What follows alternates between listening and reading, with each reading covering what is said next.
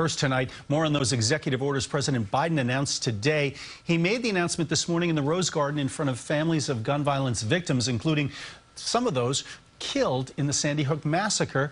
The measures include tightening regulations on untraceable ghost guns. Those are self-assembled weapons sold online. It also puts restrictions on stabilizing braces that allow pistols to serve as short-barreled rifles.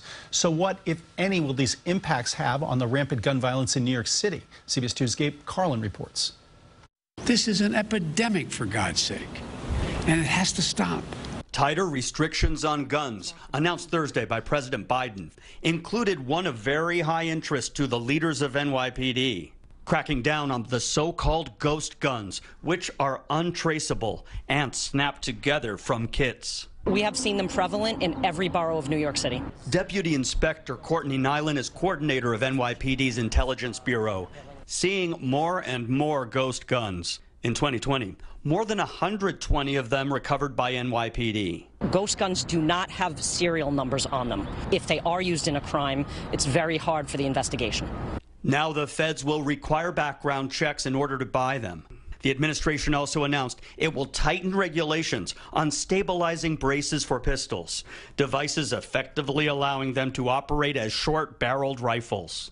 Police, prosecutors, and elected officials in New York City say they are grateful for the promise of more funding and resources for violence interrupters and other intervention programs. Supporting community cure violence programs, which Queens District Attorney Melinda Katz calls crucial. It has to be a public health approach. Not only do we get the guns off the street, but make sure the next generation just doesn't pick the same ones up and move forward with that. Any assistance we can get from the federal government to help shore up these loopholes. In this tweet from the National Rifle Association, the Biden administration's gun control actions were called extreme, causing, quote, law-abiding citizens to surrender lawful property. The tweet ends with "the NRA is ready to fight." In Lower Manhattan, Dave Carlin, CBS 2 News.